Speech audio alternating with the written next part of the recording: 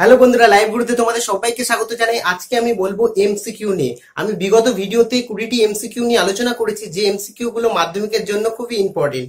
সেই সমস্ত এমসিকিউ নিয়েও আজকে আলোচনা করব।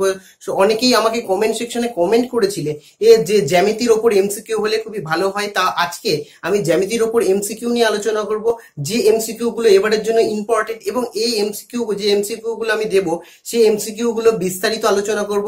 এই ভিডিওতে এমসিকিউর পুরোপুরি বেসিক অর্থাৎ সম্পূর্ণটাই আলোচনা করার চেষ্টা করবো। তো চলুন বন্ধুরা, ভিডিওটি শুরু করা যাক। আর ভিডিওটি শুরু করার আগে তোমাদের কাছে একটা রিকোয়েস্ট, তোমরা এখনো যদি চ্যানেলকে সাবস্ক্রাইব না করে থাকো তাহলে রেড বাটনে ক্লিক করে চ্যানেলকে সাবস্ক্রাইব করো ও তার সাথে সাথে বেল বাটনে ক্লিক করো নতুন নতুন আপডেট পাওয়ার জন্য। তো চলুন বন্ধুরা, শুরু করা যাক।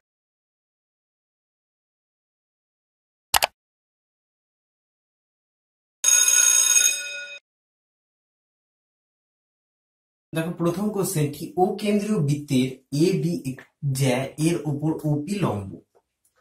এ বি মান বলে দিয়েছে 8 সেমি এবং ওপি এর মান 3 সেমি হলে বৃত্তের ব্যাস কত হবে। তো সবার প্রথমে কি হচ্ছে, ও কেন্দ্রীয় একটি বৃত্ত বলে দিয়েছে যার এ বি জ্যা। তাহলে ও কেন্দ্রীয় একটি বৃত্ত এঁকে দিই। ও কেন্দ্রীয় বৃত্ত, একটা ও কেন্দ্রীয় বৃত্ত আঁকলাম যার কেন্দ্র বলে দিয়েছে ও ও এবং যার এ বি হচ্ছে জ্যা। তাহলে কেন্দ্র বলে দিয়েছে কি ও, আর জ্যা হচ্ছে আমি ধরে নিলাম এ বি। যা বলেছে সেটা করে দিলাম। এবং ওপি কি হচ্ছে, মানে জ্যায়ের ওপর কি হচ্ছে ওপি লম্ব। তাহলে এ বি জ্যায়ের ওপর কি হচ্ছে ওপি লম্ব। তাহলে এখানে হচ্ছে পি। দেখো, একটা জিনিস সবার প্রথমে মাথায় রাখবে, আমরা একটা উপপাদ্য পড়েছিলাম যে ও কেন্দ্রীয় বৃত্তে এর মধ্যে তোমার কি হচ্ছে কেন্দ্রগামী সরলরেখা। ওপি হচ্ছে কি কেন্দ্রগামী সরলরেখা, আর এ বি হচ্ছে জ্যা। কেন্দ্রগামী সরলরেখা কি হচ্ছে যদি জ্যায়ের ওপর লম্ব হয় তাহলে জ্যাকে কি হচ্ছে সমদ্বিখণ্ডিত করবে। তাই আমরা একটা উপপাদ্য পড়ে এসেছিলাম, কোন বৃত্তের এর কি হচ্ছে কেন্দ্রগামী সরলরেখা জ্যায়ের ওপর লম্ব হলে জ্যাকে কেন্দ্রগামী সরলরেখাটি সমদ্বিখণ্ডিত করবে। তা এখানে সেম কন্ডিশন অ্যাপ্লাই হচ্ছে, যেহেতু কি হচ্ছে বলে দিয়েছে প্রশ্নে যে তোমার হচ্ছে ওপি লম্ব কার ওপর, এ বি এর ওপর। ওপি লম্ব ও কার ওপর, এ বি এর ওপর। সুতরাং কি আমি বলতে পারি যে এ বি কে, ওপি যেহেতু ও কেন্দ্রবৃত্তের কি হচ্ছে কেন্দ্রগামী সরলরেখা এ বি এর ওপর ও লম্ব হয়েছে, সুতরাং কি সমদ্বিখণ্ডিত করেছে। মানে এ বি কে সমদ্বিখণ্ডিত কথার অর্থ কি, সমানভাবে বিভক্ত করেছে, অর্থাৎ এ পি ইকুয়ালস টু হচ্ছে কি বিপি। তাহলে এ পি ইকুয়ালস টু কি হয়ে যাচ্ছে বিপি, সমান হয়ে গেছে। তাই এখানে আবার বলে দিয়েছে, দেখো এখানে বলে দিয়েছে যে A B equals to 8 semi. যদি এ বি ইকুয়ালস টু কি হয় 8 সেমি হয়, সুতরাং আমরা বলতে পারি কি, সুতরাং আমি এখানে বলতে পারি যে যেহেতু বলে দিয়েছি এ বি 8 সেমি, সুতরাং কি হচ্ছে আমি এখান থেকে যেটা ইচ্ছা বের করতে পারি, তোমার যেটা ইচ্ছা তুমি বের করবে। আমি এখানে এ পি বের করলাম। তাহলে এ পি ইকুয়ালস টু কি হবে, হাফ হয়ে যাবে, সমানভাবে বিভক্ত করেছে। দুটো সমানভাবে ভাগ করলে তাহলে প্রত্যেকটি কত হবে, 2 দিয়ে ভাগ করবো যেটা আছে। তাহলে এ বি বাই 2 মানে এ বির মান কত হচ্ছে 8/2 মানে হয়ে যাচ্ছে 4 সেমি। আর এখানে বলে দিয়েছে ওপি ইকুয়ালস টু কি 3 সেমি, তাহলে এখানে এটা হয়ে গেল 3 সেমি। তাহলে যেহেতু ওপি এ বি এর উপর লম্ব, অর্থাৎ এটা 90 ডিগ্রি, এই সুতরাং এখান থেকে এইটুকু যদি টানি তাহলে কি এ ও পি একটি কি তোমার এ ও পি একটি সমকোণী ত্রিভুজ হয়ে যাবে। তাহলে দেখো, তাহলে কি ত্রিভুজ এ ও পি একটি কি হচ্ছে এই সমকোণী ত্রিভুজ, সমকোণী ত্রিভুজ। আর সমকোণী ত্রিভুজ থেকে আমরা কি শিখেছি, এই সমকোণী ত্রিভুজ থেকে আমরা শিখেছি যে অতিভুজ স্কোয়ার ইকুয়াল টু লম্ব স্কোয়ার প্লাস ভূমি স্কোয়ার। তা এখানে আমরা অতিভুজ স্কোয়ার অনেক পিথাগোরাসের উপপাদ্য থেকে শিখে এসেছি, সেটা এখানে অ্যাপ্লাই করব। যে অতিভুজ স্কোয়ার, অতিভুজ মানে কি 90 ডিগ্রি, মানে সমকোণের বিপরীত বাহুটা, মানে হচ্ছে এ ও স্কোয়ার ইকুয়ালস টু লম্ব মানে কি এখানে এইটা ওপি স্কোয়ার আর ইকুয়ালস টু ভূমি স্কোয়ার হচ্ছে এপি তার স্কোয়ার। দেখো এখানে যেগুলোর মান জানি সেগুলো, কেন আমার এইটুকুর মান জানি, আমার এইটুকুর মান জানি, আর এইটা বের করতে হবে। কেন আমাকে ব্যাসার্ধ বের করলে তাকে 2 দিয়ে গুণ করলে ব্যাস বেরিয়ে যাবে, কেন এ বি হচ্ছে ব্যাসার্ধ। যদি এখানে তোমরা বিপি এর মান এই দিকে ত্রিভুজ এটা বা ত্রিভুজ বানিয়েও বের করতে পারতে, একই বেরোতো। কেন এ ও বি বেরোতো এখান থেকে, ও বি এর মানও হচ্ছে কি ব্যাসার্ধ। তাহলে কি এ ও স্কোয়ার, তাহলে এখানে এ ও তার স্কোয়ারই দেখলাম। ওপি মানে আমরা জানি, ওপি মানে কি বলেও দিয়েছে 3 সেমি, এখানে বসিয়ে দিলাম 3 স্কোয়ার প্লাস এপি মানে বেরিয়ে গেল 4 তার স্কোয়ার তাহলে এখানে কি এ ও তার স্কোয়ার ইকুয়ালস টু এখানে কত হয়ে যাচ্ছে, এইটা দেখো যোগ করলে কত হচ্ছে, এ 9 স্কোয়ার, আর এখানে হচ্ছে 16, 16 আর 9 যোগ করলে হয়ে যাচ্ছে 25।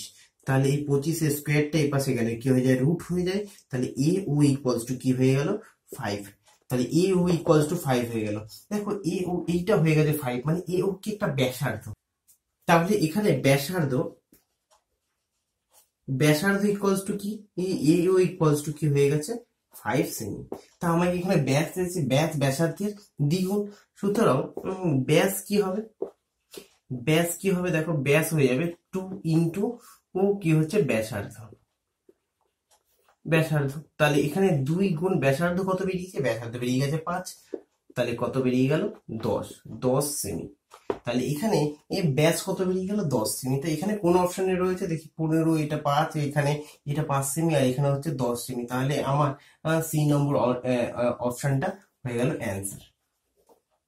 বন্ধুরা এরপরে যে কোশ্চেনটি রয়েছে 2 নম্বর কোশ্চেনটি, সেটি কি দেওয়া আছে দেখে নেবো, যে এ বি সি ডি বৃত্তস্থ চতুর্ভুজের এ বি বাহু একটি ব্যাস, মানে এই একটা চতুর্ভুজ, বৃত্তস্থ চতুর্ভুজ হচ্ছে এ বি সি ডি, যার এ বি বাহু হচ্ছে কি হচ্ছে ওই বৃত্তটার হচ্ছে ব্যাস, তাহলে ব্যাসের ওপর অবস্থিত ও তোমার চতুর্ভুজটি। তো এখানে বলে দিয়েছে এ সি ডি 50 ডিগ্রি হলে বি এ ডি এর মান। তো এখানে দেখো আমি সবার প্রথমে চিত্রটা এঁকে নিই, একটা বৃত্ত বলে দিয়েছে, তো সবার প্রথমে একটা বৃত্ত এঁকে নিলাম, এবং কি বলেছে এর ব্যাস বলে দিয়েছে, এ বি হচ্ছে কি হচ্ছে ব্যাস, তাহলে এ বি ব্যাস বলে দিয়েছে। দেখো এখানে এ বি ব্যাস এবং এ বি সি ডি একটি বৃত্তস্থ চতুর্ভুজ, তাহলে কি এ বি এখানে সি দিয়ে দিলাম, এখানে ডি দিয়ে দিলাম, তাহলে এই যে একটা কি বৃত্তস্থ চতুর্ভুজ গঠিত হলো। তাহলে এ এ বি সি এটা D, A B C D একটা কি হচ্ছে এর বৃত্তস্থ চতুর্ভুজ, যার এ বি ব্যাস এঁকে নিয়েছি। এবার কি বলেছে এ সি ডি, দেখো এ সি ডি অর্থাৎ এখান থেকে একটা কর্ণ টানতে হবে, এ সি ডি এইটুকু বলে দিয়েছে কি 50 ডিগ্রি। যা বলে দেবে সবার প্রথমে চিত্রটা এঁকে সেই জায়গায় বসিয়ে দাও, বুঝতে সুবিধা হবে।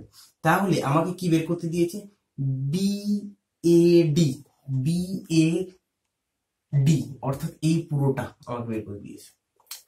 দেখো আমরা জানি বৃত্তস্থ চতুর্ভুজের বিপরীত কোণগুলো সম্পূরক, তাই না, তা আমাকে এই পুরোটা বের করতে হবে। তো এখানে দেখো সবার প্রথম যে এইটি একটি কি হচ্ছে ব্যাস, যেটা হচ্ছে ব্যাস মানে হচ্ছে বৃত্তের কেন্দ্র দিয়ে গেছে, এ কেন্দ্র দিয়ে গেছে, আর এইটা কি একটা অর্ধবৃত্তস্থ কোণ এ সি বি, তাহলে কি হচ্ছে কোণ এ সি বি কি হচ্ছে অর্ধবৃত্তস্থ কোণ, অর্ধবৃত্তস্থ কোণ। দেখো তো আমরা উপপাদ্য পড়ে এসেছি যে অর্ধবৃত্তস্থ কোণ সমকোণ, কি বলেছি অর্ধবৃত্তস্থ কোণ সমকোণ, মানে অর্ধবৃত্তস্থ, যেহেতু এটা অর্ধবৃত্তস্থ সুতরাং কি angle A C B equals to কি হচ্ছে এক সমকোণ, অর্ধবৃত্তস্থ কোণ সমকোণ পড়েছি বা 90 ডিগ্রি। তাহলে এইটুকু কি হয়ে গেল, A C B equals to কি হয়ে গেল 90 ডিগ্রি। যেহেতু A C B equals to এক সমকোণ বা 90 ডিগ্রি, তাহলে এই পুরো দুটো যোগ করলে আরেকটা বলে দিয়েছে প্রদত্ত বলে দিয়েছে, মানে যেটা বলে দিয়েছে সেটা প্রদত্ত কি A C D equals to কি বলে দিয়েছে 50 ডিগ্রি। অর্থাৎ সুতরাং আমি বলতে পারি যে এই পুরোটা মানে কি এই কোণটা প্লাস এই কোণটা, মানে কি A B C D angle B C D equals to কি আছে এখানে বি সি এ, বি সি এ এ প্লাস কি হয়ে যাচ্ছে এ সি ডি, এই দুটো যোগ করে পুরোটা পাচ্ছি, মানগুলো বসিয়ে দেবো এখানে।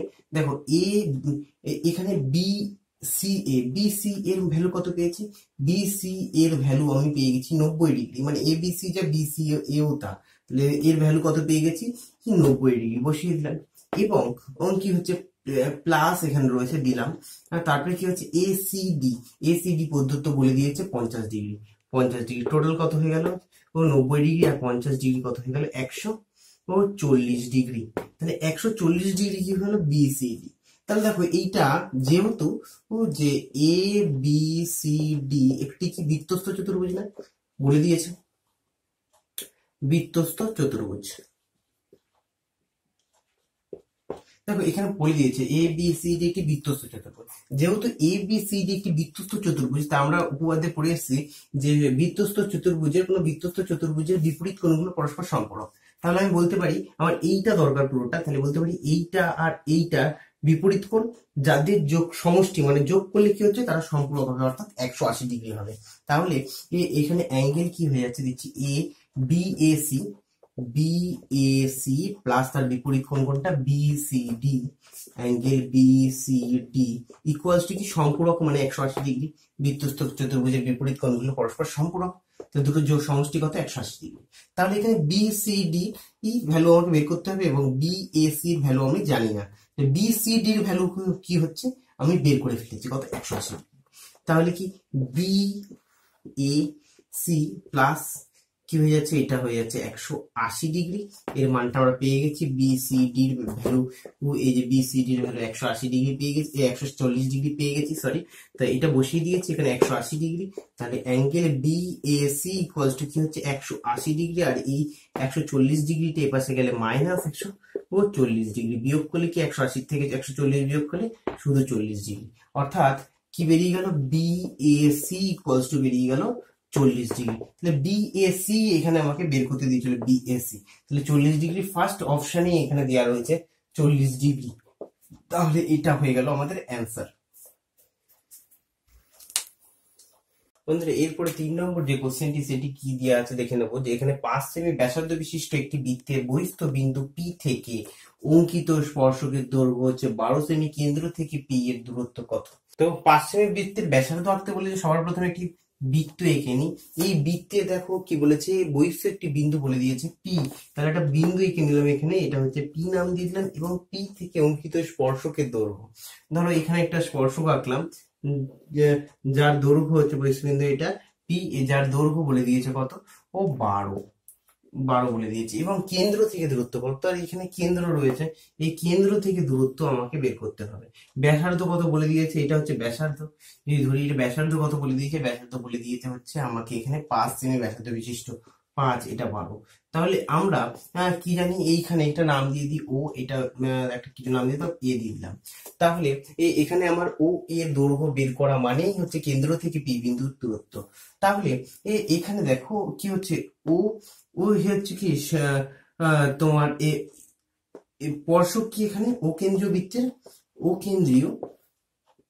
বৃত্তের কি হচ্ছে এপি হচ্ছে স্পর্শক, এবং কি হচ্ছে স্পর্শক হচ্ছে এবি, এবং ওপি কি ও এ হচ্ছে স্পর্শ বিন্দুগামী ব্যাসার্ধ, স্পর্শ বিন্দুগামী ব্যাসার্ধ।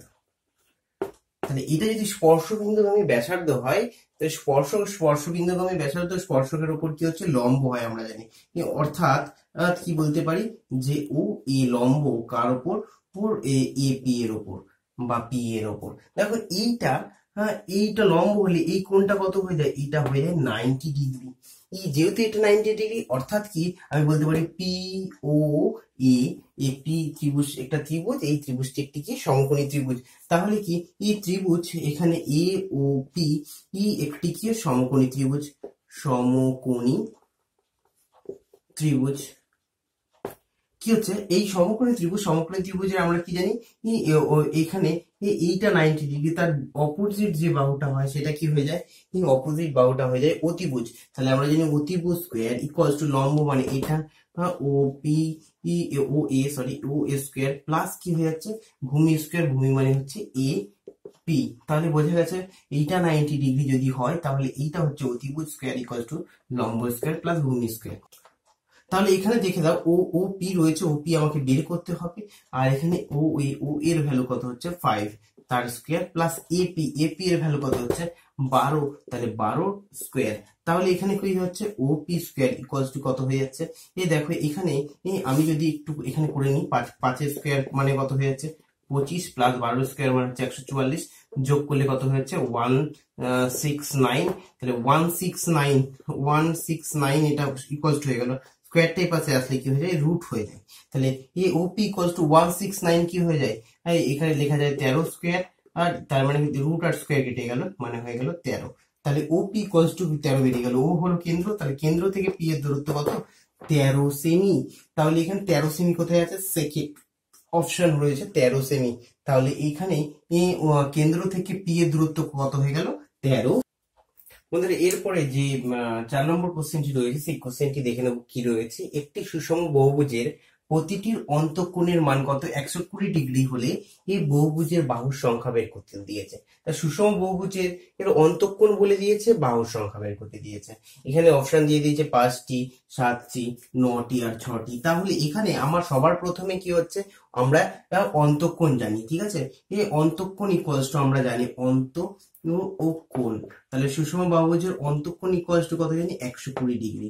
দেখো আমরা বহিঃ কোণের ফর্মুলা জানি, বহিঃ কোণ ইকুয়ালস টু কি হয়? অন্তঃকোণ প্লাস বহিঃ কোণ ইকুয়ালস টু 180 ডিগ্রি হয়।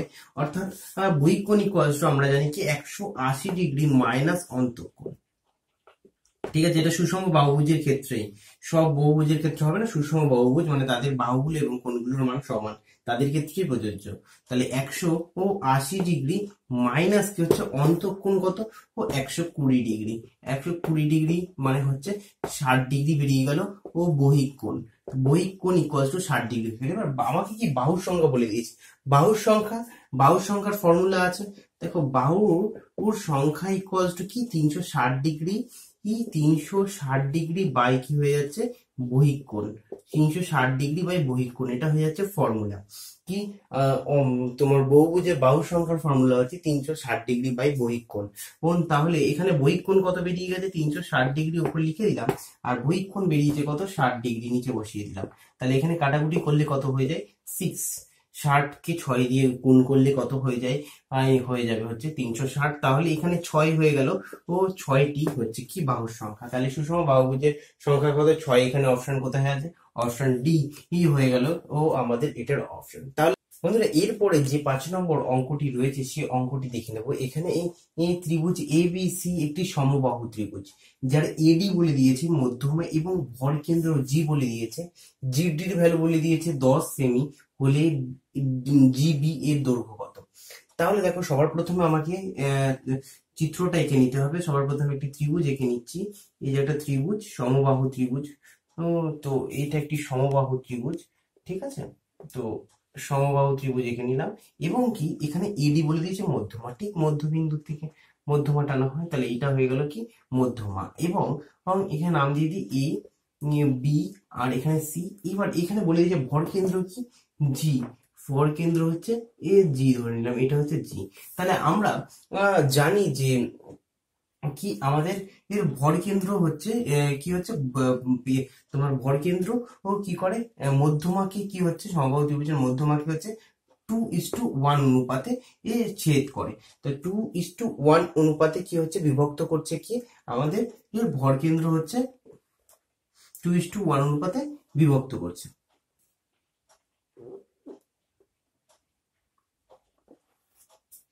তো এখন আমরা জানি ভর কেন্দ্র ও সমবাহু ত্রিভুজের মধ্যমাকে 2:1 অনুপাতে বিভক্ত করে, অর্থাৎ এ জি আর এখানে হচ্ছে এ ডি মধ্যমা বলেছে।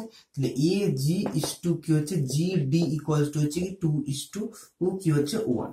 তাহলে এটা আমরা জেনে গেছি। তা এখন আমাকে কার ভ্যালু বলে দিয়েছে? জি, তোমার হচ্ছে জি ডি এর ভ্যালু হচ্ছে 10 বলে দিয়েছে। কি? জি ডি এর ভ্যালু। তো এখানে জিডি মানে এইটুকুর ভ্যালু বলে দিয়েছে। তা এখন যদি আমি এডি এর ভ্যালু পুরোটা বের করে নিতে পারি, তাহলে কি এডি এর ভ্যালু যদি আমি এক্স ধরি, ঠিক আছে, এডি এর ভ্যালু আমি ধরে নিলাম, ধরি এডি ইকুয়ালস টু এক্স এন। তাহলে এখান থেকে দেখো ও জিডি ইকুয়ালস টু আমরা কি ইয়ে করব? জিডি ইকুয়ালস টু বের করছি, কারণ জিডি ইকুয়ালস টু বলে দিয়েছে। জিডি ইকুয়ালস টু কি হয়? এক্স এর কত? 2:2 অনুপাতিক ভাগ করবো। তাহলে কি হচ্ছে? এখানে কোনটা বের করছি? জিডি, তার মানে কি উপরে 1 আর এই দুটোকে যোগ করতে হবে অনুপাতিক ভাগের সময়। তাহলে কত হয়ে যাচ্ছে? এক্স একে এক্স বাই 3। তাহলে এক্স বাই 3 ইকুয়ালস টু কি হচ্ছে? জিডি বেরিয়ে গেল। তাহলে প্রশ্ন মতে বা প্রশ্ন অনুসারে যা ইচ্ছা লিখতে পারো। প্রশ্ন মতে জিডি ভ্যালু বেরিয়ে গেছে, আর জিডির ভ্যালু প্রশ্নেও বলে দিয়েছে। তাহলে এই এক্স বাই 3 ইকুয়ালস টু কি হচ্ছে? 10। তাহলে এক্স ইকুয়ালস টু কত? 30। তাহলে এক্স আমি কিসের মান বের করেছিলাম, এডি। সুতরাং এডি ইকুয়ালস টু কত বেরিয়ে গেল, এডি ইকুয়ালস টু বেরিয়ে গেল 30 ডিগ্রি। তো এখানে 30 ডিগ্রি না, সরি 30 সেমি। তাহলে এখানে এডি ইকুয়ালস টু কি 30 সেমি বেরিয়ে গেছে, মানে পুরোটার মান বেরিয়ে গেছে। আমার কি দরকার, আর আমার এখানে কি বের করতে দিয়েছে, বি জিবি বের করতে দিয়ে, জিবি মানে হচ্ছে এই বাহুটা। দেখো আমার এ জি যদি বের করতে পারি তাহলে বি জি বেরিয়ে গেছে বা সি জি বেরিয়ে গেছে। তো এখন কি এ জি বের করবো, এ জি ইকুয়ালস টু কি টোটাল কি এবি, এবি এর কত ভাগ সেটা এই যে অনুপাতগুলো পেয়ে গেছি। তার মানে এখানে কি এজি বের করছে উপরে 2 আর নিচে কি দুটোর যোগ কি আমরা অনুপাতিক ভাগার করেছি। তাহলে এখান থেকে কি হয়ে যাচ্ছে 30 × 2/3।